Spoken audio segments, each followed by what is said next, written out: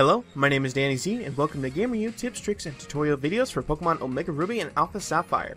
If you keep up with the competitive aspect of Pokemon, then you should remember a battle competition held a couple months ago called the Little Cup, where all Pokemon were reset to level 5. You can only use unevolved Pokemon but haven't evolved, such as Torchic, but not Pokemon that can Mega Evolve, such as Kangaskhan.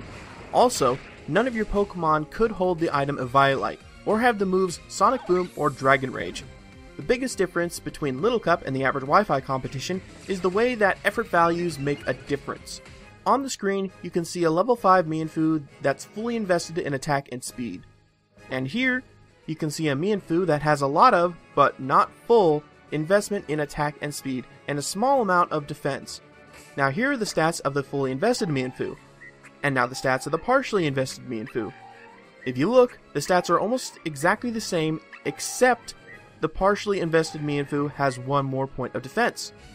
The reason is because a level 5 Pokemon requires less investment to increase a stat than a level 50 Pokemon, so you can invest less EVs into a stat to get the same result as you would if you went with full investment.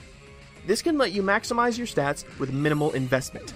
Of course, not all Pokemon require the same investment, so if you look in the description of this video, all the way at the bottom, there will be a link to a website with an interactive slider to help you figure out the minimum investment you need for whatever Pokemon you want.